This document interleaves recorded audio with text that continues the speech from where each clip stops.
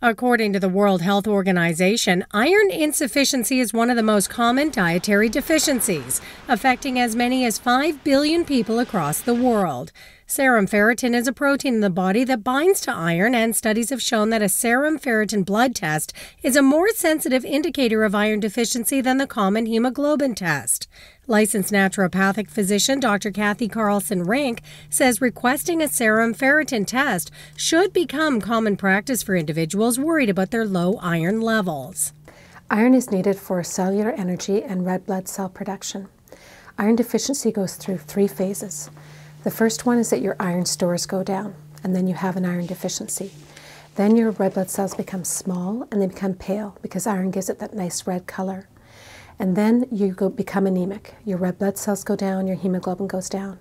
The problem is you've been iron deficient for a while before that occurs. So I recommend a test called serum ferritin because it's the most accurate at picking up an iron deficiency. And it'll be diagnosing the problem much earlier so debilitating symptoms haven't already arisen. Some indications of iron deficiency are constant fatigue, frequent infections, hard time focusing, and physical weakness, symptoms that Parvinder Grewal knows all too well.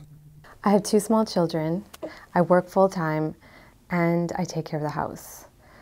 So like a lot of other women, I was busy and I was feeling tired, and I thought I was feeling tired because we would lead a fast-paced lifestyle. But little did I know I was feeling this way because I had an iron deficiency.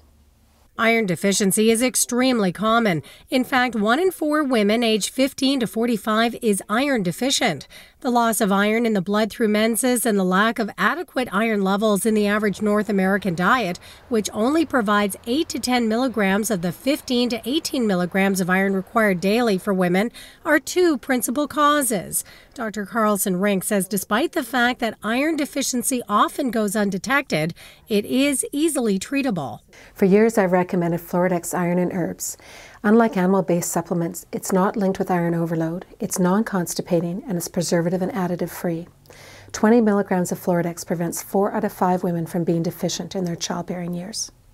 For more information on serum ferritin, ask your physician or healthcare professional. Sherry Dematarco reporting.